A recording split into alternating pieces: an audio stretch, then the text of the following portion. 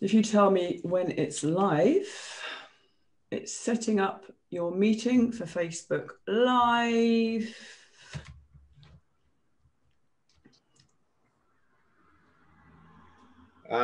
Looks like it is. Yeah. Cool. Hello. Hi, Facebook. So, Phil, thank you so much for joining me. If you want to share it onto your wall, that's wonderful. I see you've done that. It's Shakti Kali Kaloksi here this evening, and I've been following this lovely man for probably about a year or so. And I'm going to get him to introduce himself because I was first drawn to you, Phil, when you started talking about having been a vegan for 20 years and you found that you were becoming ill. A lot of the vegans you knew over the last 20, 30 years were getting ill, and you literally did a flip and became a meat eater. But we're not here to talk about that tonight. But I've loved what you've shared. I've loved what you've said. So would you like to just introduce yourself, Phil, just a little bit about who you are and what you do, what your passions Yeah, are? sure. Well, Shakti, honestly, I mean, the feeling's mutual. I've been really enjoying all the stuff on your wall as well, and looking at a lot of your videos, and they're very cool. And I agree with so much of it. Well, I've not seen anything I don't agree with. Yeah, the old veggie thing. Well, it wasn't vegan for 20 years. I was vegetarian for 30 and vegan for, I don't know, 18 months or something. And that finally completely wrecked me. And, it was one of those desperate attempts to cure a horrible disease that often hits you when you've been eating all those plants for that many years. And so rheumatoid arthritis in my case. And yeah, that was it really. Just, and that seems to be what I've become known for. It's funny, I mean, I'm a drummer really, and here I am suddenly this carnivore guy. It's weird, but it's really rewarding. You see a lot of healing, and Yeah, well, that's ultimately what we're after, isn't it? We're after healing. When we hear of ourselves and we can see its potential and possibility, and here we are now thinking about healing the world. And I want to talk about what's going on at the moment because I'm finding that although I teach mindfulness and meditation, and I can see this is the Great Awakening, and I'm really trying not to get triggered, that one cannot help, the more that we're seeing on social media, and I've connected with not just my UK brothers and sisters, but also the Australians and the Americans, and what's happening in Australia, what I'm watching unfold is kind of leaves me just dumbfounded. And in my own case, because I've healed myself from illness as well, and I was just thinking today, which I think is quite interesting. I have a career that I love doing. I earn good money. I travel a lot. I eat healthy. I exercise. And I've done all the naughty things to get to nearly 60. And I'm feeling really integrated with who I am as a human being. And that seems to equal being a conspiracy theorist. And I find that almost laughable that, the ones who are aligned to our truth away from the corporate patriarch, the structure we've been forced upon us for so many thousands of years. Now the structures are breaking down. And, here is this kind of feminine heart wanting to share the truth. And as usual, getting knocked down by all the masses who are following, the guidelines that are completely fictitious. It's a funny old thing, isn't it? I mean, this conspiracy theorist thing and this sort of vaccine denier and virus denier and all of these funny terms that have been thrown around. It's very weird. But I mean, surely anybody sitting in front of their TV only now can see that it's nonsense. I mean, it contradicts itself every day. We've been, on this Human Unleashed, the partnership that I have with Ben Hunt and Graham Norbury and Jeremy Ayres. I mean, we've been doing a lot of videos about it since March, and I've seen that you've been doing stuff since way back. I don't think either of us were really fooled from the start. It was obvious that something very, very different was going on than just some kind of virus. I mean, I remember having a slight feeling when it sort of started in Wuhan, which it didn't actually start in Wuhan. But anyway, when they said that, and then the buses came over and they were in Liverpool, and there were people being sort of, quarantined and all that. And I thought, well, maybe, I'll believe it if I see people falling over in Asda, bleeding from the eyeballs. and I've yet to see it, you know. I've yet to know anybody who's even got it. But I did buy it in the beginning, Phil. I did. I was in, oh, he's talking and I can't hear him. Who, me? No, I'm not. Oh, I can hear you now. Oh, no, I'm not talking. I was waiting for you. You bought it in the beginning. Well, from when I saw you start to make vids and stuff, you hadn't bought it, that's for sure. Yeah, I was in Bali. I kind of was in Bali, and I thought, you know, my sister said there's this awful deadly disease going around called whatever it's called. And I just literally thought, right, I've got another 10 days or so in Bali. I normally spend the winter out there. And I phoned the airline and they said, we've got one flight left. I said, oh, God, give me 10 minutes. And I thought about it. I thought, I'm going to get home just in case. And when I got home, I had the most horrendous cough. I was coughing all over the plane, you know, coughing everywhere. Thought I was dying, couldn't breathe. Convinced I'd probably got something serious. Ended up phoning 111. I said, look, I'm just back from being surrounded by Chinese in Bali. I think I've got this disease, you know, whatever it is, this virus. And they didn't want to know at that stage. So I took it upon myself to self-isolate.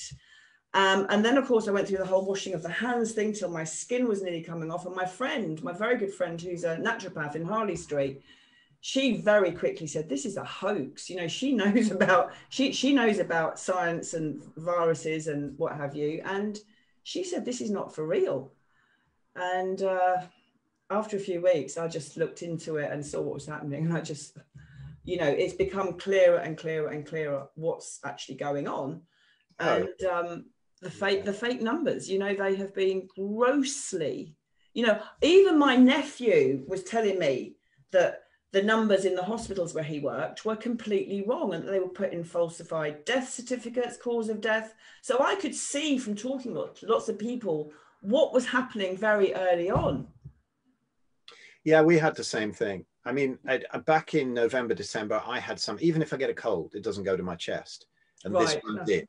This one did, and it stayed there, and I couldn't even lie down without coughing. And something happened around that time.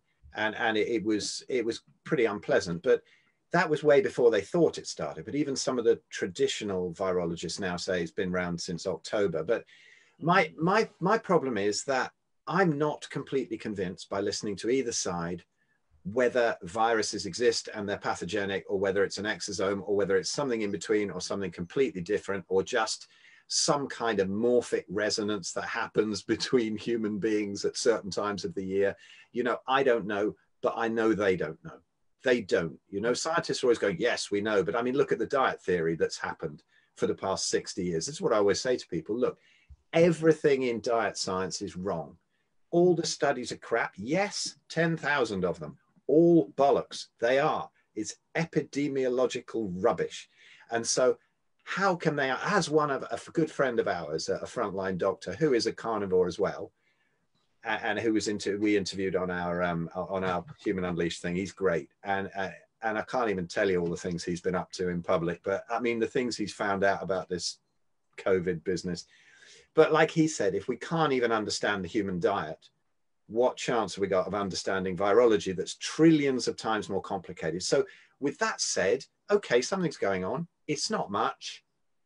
And the real pandemic is allopathic medicine. You know, the Rockefeller model that came in at the beginning of the last century. And like I said to a friend of mine this morning, he's a great friend, and I can't say who he is because he's quite well known. And we email every day with Ed, and totally opposite ends of the spectrum. He believes everything that's going on. Oh, really? Yeah. And I said, look, you know, here's the real problem. The Rockefeller business model, which is not healthcare, they destroyed all the real healers. They debunked them. They got exiled. They sometimes got murdered.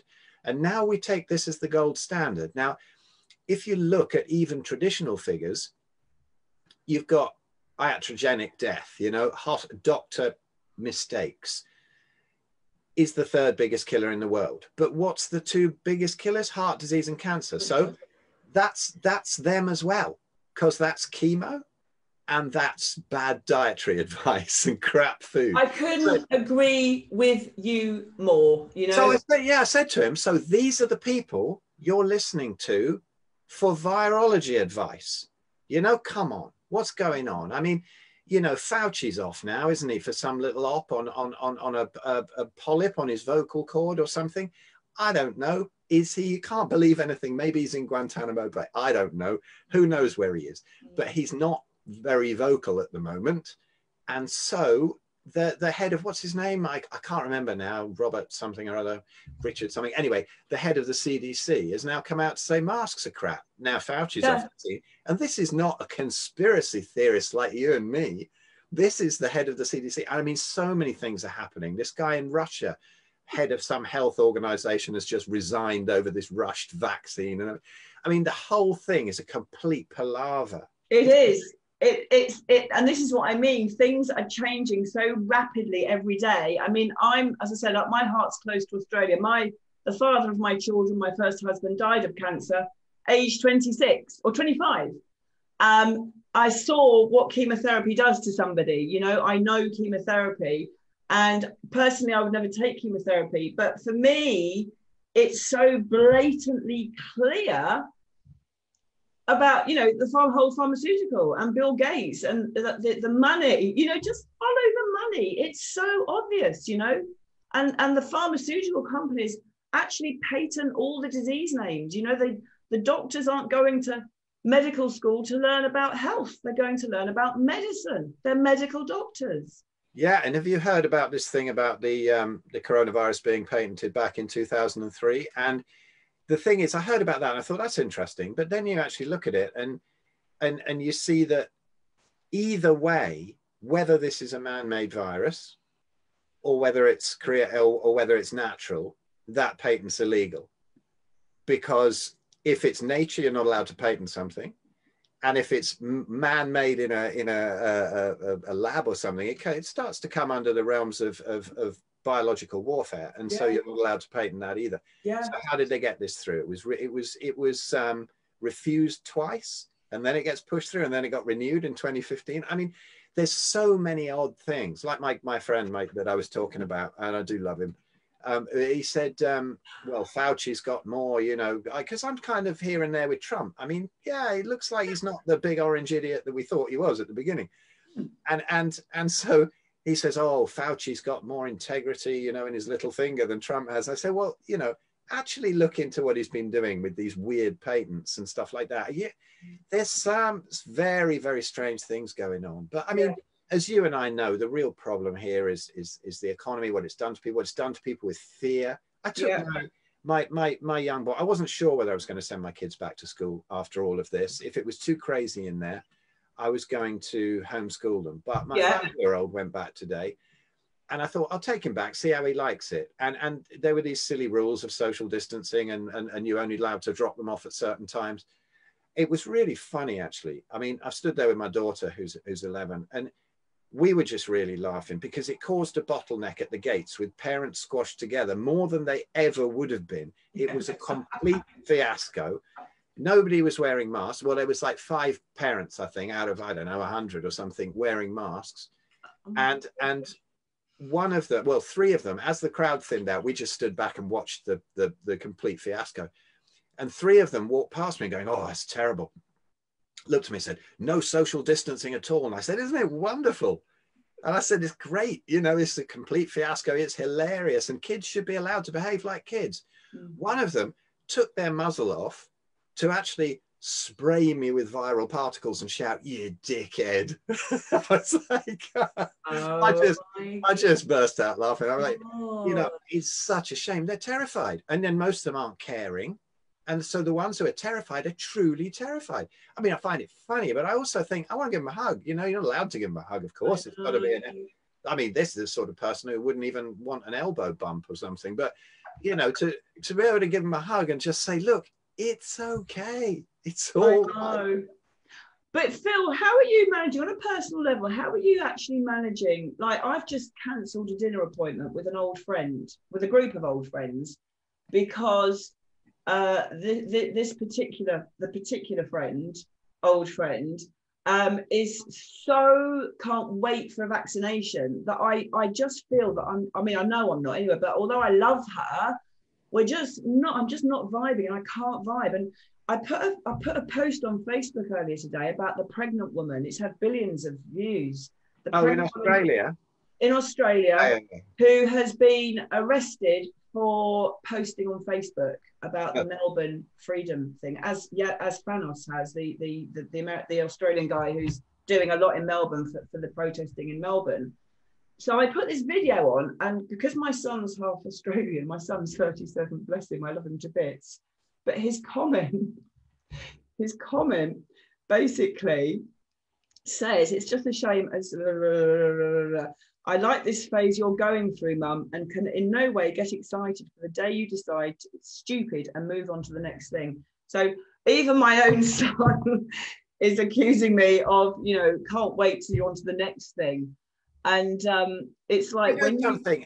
This is very similar to me. I get accused of, people go, how can we believe you about carnivory? You used to be a vegan. You just go from one extreme to the other. It's this thing one day and this thing another day. Well, that is the scientific approach. yes, You go absolutely. From you just what I know now is the best I know. That's all. You can't. Hello. Yeah, you can't hold on to everything that you always believed just because you think it's right. You've got to move on. You've got to change. That it's so important. And if I'm This totally is wrong evolution. This is evolution. if I'm totally wrong about all of this, then fine, because I'm not really attached to any of it. All I'm saying is there is an enormous amount of bullshit. I can't identify all of it, but I can identify a lot of it because of what I do, in the carnivore space, and knowing a lot of docs and working with them and whatever. Docs have woken up to all the dietary stuff, and 99% of them have also woken up to the virus nonsense.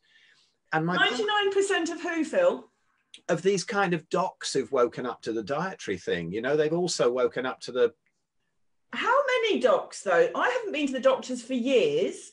Well, no, I don't talk to those docs. I mean, I'm talking about the docs who are on my group who are carnivore. Oh, okay. The kind of whistleblower docs. Yeah, well, not even whistleblowers, just people who've seen through the dietary advice. And they also tend to see, one lump of bullshit when it's that big tends to lead you to other lumps of bullshit. Yeah. Yeah. And eventually you can see the bull with the shit coming out of its ass, you can trace it back to the source. But, my partner is a nurse. She's on the front line, if you like. She's been called up to repeatedly to these care homes. She's worked in COVID wards. And she is not seeing any of this. It's not happening. I should have interviewed her, not you. Yeah, she's brilliant. She won't go on. She won't go on anything. No. I'd love it if she. I understand. Go on. But I understand. She's working big time from the inside out. She won't wear a mask. Even in all these situations, for the sake of a patient, if they're freaked out when she visits them in their home, if they're freaked, she'll wear a mask. But in hospitals, in front of her colleagues and stuff, she's always resisting it. And flu jabs, because as we know, this activates whatever happens with the coronavirus, as has been shown in animal trials when they had some disastrous results with massive cytokine storms in ferrets. And hello, is this perhaps happening in human beings? I mean, this is what we're hearing from the front line. The people who are really noticing, they're noticing there's nobody having any problems who don't have comorbidities. There's nobody having any problems who hasn't had a flu vaccination. If you've had both, you're in trouble. Flu vaccination, God help you. God help you. I mean, I remember for the last 25 years seeing flu vaccinations written across the local pharmacies and walking past them and just wanting to stick my fingers up at them, quite honestly, because I thought, and that's going back decades, I thought, you really think you're going to be saved by a flu virus? Well, year after year, my partner is the only one who doesn't get the flu among her colleagues, and they still say, oh, you should get the flu vac. Why? Why would it do it? Even by their own admission, which is bollocks anyway. Oh, it's only 10% effective. Oh, we got the wrong strain. Just leave it alone. Yeah. It's nonsense. And what's frightening, Phil, I was in Trafalgar Square on Saturday, and what's really frightening is the new bills and laws they're bringing out really, really quickly, and they're sort of putting them into government websites. I know they've done that on an Australian government website. They've done it onto the UK government website. And we're having to really keep on what they're doing because they're getting frightened and they're pulling out measures beyond comprehension. What's happening at the moment is kind of scary. If you can get arrested for a Facebook post, or if you can get arrested for organising a peaceful demonstration for freedom. And again, it's the doctors and the nurses and the NHS workers who are speaking out, the virologists, the scientists. I got banned from Facebook for sharing 40 German doctors showing some very interesting information. I was just banned from Facebook. I mean, it is a little bit like we're getting blocked, and yet, yeah, this is the Great Awakening. I feel I've waited and been literally doing my apprenticeship for the last 30 years for this time. And I started off trying to be really staying in that high vibration, and I feel high vibe and I can get high vibe really quickly. But there's this other part of me, this warrior, this freedom fighter that wants to speak up because so many need us to speak up. I get messages every day saying, I think I'm waking up. Thank you for sharing. And it only takes one of those messages for me to think, I'm going to keep doing this. I'm sorry, but I'm going to keep doing it. But we've got to stay also in the heart and trust that this is all part of humanity's evolution, you know, higher frequencies and all that. Exactly. I think we're just human. We'll always have weird days where we go, oh my God, you know, I posted something the other day and I just said, look, I've just come back from the supermarket. I've had enough. No clever words, no clever links. Take the fucking muzzles off and leave them off. You look like twats and you're going to be embarrassed one day, you know? And sometimes I have days like that, but it's never, it's not fear. And it's a tinge of anger at not the people who wear masks, but at the people who are proliferating all this crap. Exactly. I mean, the thing is, you see, I understand exactly where you're coming from there, because I have a background in, you know, I mean, started off with it as being a real hippie and traveling with the convoy and living in double-decker buses and teepees and stuff around the free festivals. And aren't we born in the same year? Are you 61? 62. Oh, I'm older than you. So we're early 60s kids. Yeah. So I was always at Stonehenge running sort of stalls and selling, you know, food and other nefarious things. Yeah. And then I just became a real yogi in about the early 80s. And so I got stuck in that transcendental meditation thing, which got me into the ridiculous, you know, Indian diet nonsense. And, you know, the technique's fine and all that, but so much of the politics around, so much of this business around spirituality is very, very damaging, I think. You know, at the core of spirituality, beautiful. I don't even like the word anymore, because mostly it's just bollocks. And when you get either as a hippie or as a yogi, I've suffered from, oh yes, you can just sit there and chill out. All you need to do is meditation. All you need is your vibe. And this is the point that I often make, that people maybe haven't read their Bhagavad Gita properly. You know, there's that Krishna's there saying to Arjuna, no, sometimes you have to go and kick some ass. And absolutely. You have to get up and do it. And that doesn't mean to say you can't be centered in the heart. No. Oh, look at all this stuff you say. How unspiritual. That's nonsense. I mean, everything is spiritual. Everything. That's the old paradigm. There is a new spiritual paradigm, and it is own your fucking shit, own your emotions, yeah? Feel safe enough in your own truth to be able to express yourself. Absolutely. Yeah. This is it, you know. I mean, we were given desires and interests and passions, and it's just, oh, be desireless. Eat a vegan diet and your brain won't work anymore. You know, this is all about the control in these kind of things over the years. Whether these gurus have known it or not, you know, to feed somebody a vegan diet so they're spiritual. No, it just makes them into just, you know, brain dead soy boys and girls. And this stops the creativity. And it takes a while. I mean, that's why my book that I wrote, I call Arthritis the best thing that ever happened to me. Because, you know, around that time, it just woke me up. It woke me up to the fact Someone's at the door. Keep talking. Hang on. we should wind it up in a minute. Hang on a second. Who's this? Hello? Hello? Oh, I'm doing live.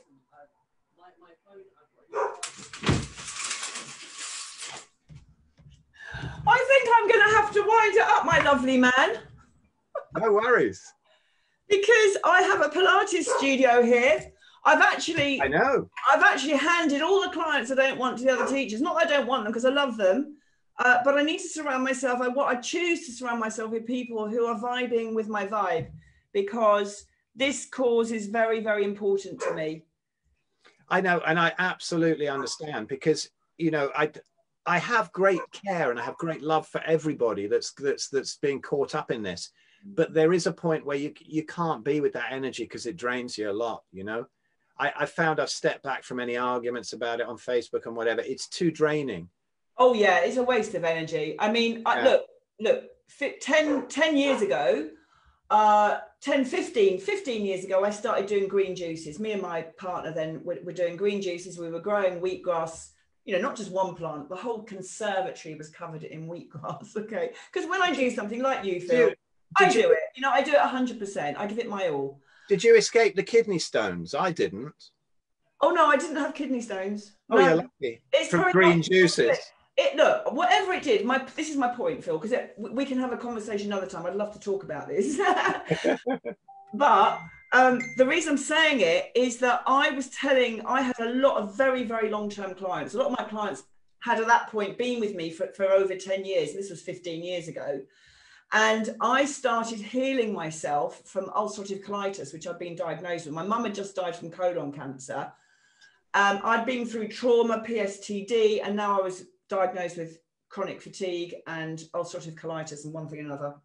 Anyway, my point being, as I got into natural health and supplements and started really believing that the body could heal itself, what happened was some of my clients who had been with me for 10 years, it triggered them, you see, because if they had an illness or their child had an illness, they didn't like what I was saying. And when I'm teaching, my teaching in my Pilates studio is so holistic, I can't help recognize that if someone's got a problem with their shoulder, I have to sort of go into the emotional side, and I have to maybe massage it and look at the neck and look at the foot. And I work like that. And I just had to let some of them go. And some of them left because they couldn't bear to hear me have me teaching like this. And unfortunately, I think it's a symptom of our times, is that the transparency of who we are as human beings, which if you're going to choose to ignore the spiritual aspect of who you are, you've cut off your fucking half your body. You know, you've cut your head off and you're just the bloody walking shoulder. I mean, you cannot, the cells in the body do not know the difference between stress, whether it's physical, emotional, mental, spiritual. Stress is stress is stress. And so I was very relieved in the end that those people didn't want to come to the studio, because it created space for more people who wanted what I have. And I think it's the same with all of us. You know, we've got to be really protective over our energy and who we spend time with. You know, I've actually asked some of my clients not to come back 2 weeks ago. I don't want them in my space. And yeah, you've got to, you know, I don't bear any resentments or grudges, but it's funny, you know, that the clip of that band I was in that I sent you from about 10 years ago, and one of the guys in that, you know, he just freaked out. People can't take you moving on. After I got sick, it was, you faked your illness, you're preaching a load of bullshit. We don't need meat. You set yourself up as a messiah on the internet, you know, and you can get these things and it hurts, but it's just moving on, you know, from one phase to another, and you have to move on. And if we are the type of people that move on, then you're going to move on friends as well. But isn't it great that you just tend to find even better ones at other levels, you know? Never be frightened with the people who fall away. And strangely, some of the people from your past who you would have thought would have got caught up in this haven't. You know, I've been amazed at how it's sorted people out. It's very interesting, but the danger is that there's this division, you know, like this woman that shouted dickhead at me this morning. And why? You know, it's okay. She believes that I'm putting her kids at risk and whatever, so it's understandable. But, you know, the division is the dodgy thing. I know, I got to agree, Phil, and I really need to come out of this phase. I've had a phase of a few weeks where I am getting triggered, and I know it's for me to look at my own inner, you know, upsets, my own inner anger around authority, around masculine authority, around, you know, around for what feels like an inhumane way of behaving.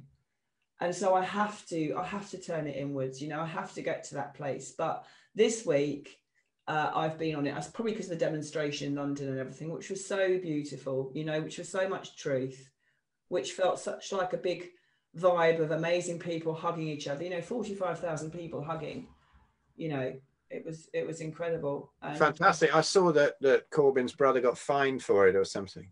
I'm Oh, hoping somebody's going to chip in for that. There'll be some crowdfunding thing, surely. yeah, for sure. For Cool. sure. Yeah. Oh, listen, I've got to go.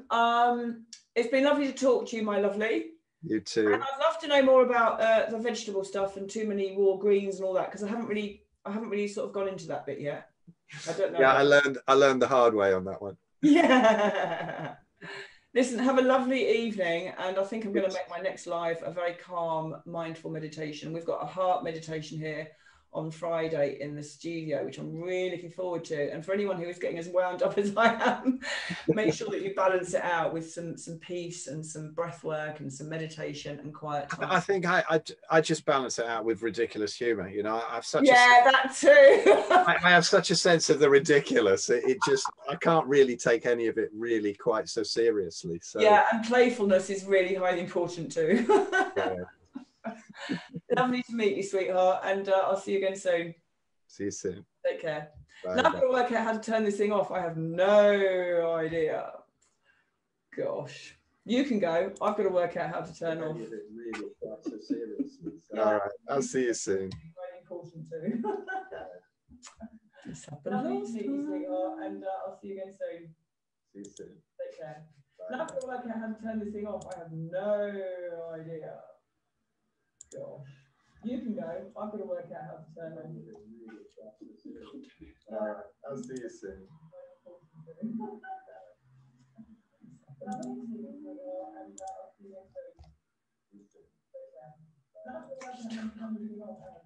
Still live, and I don't know how to.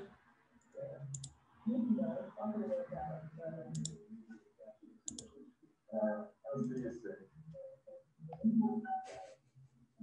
End.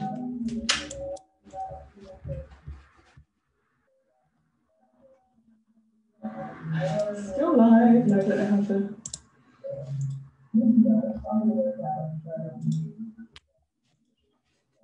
I'll see you soon.